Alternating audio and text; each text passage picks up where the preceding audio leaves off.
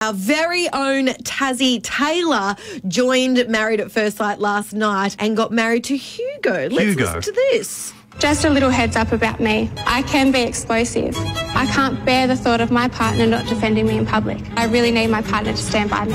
Secondly, I have always had a problem with authority, and I don't like being told what to do. Wow. Oh, we've got Taylor on the phone. Hey, Taylor. Hi, guys. How are you? Good. Are they fair dinkum, your wedding vows, or did you sort of, fluff it up a bit for the show? They were very directed.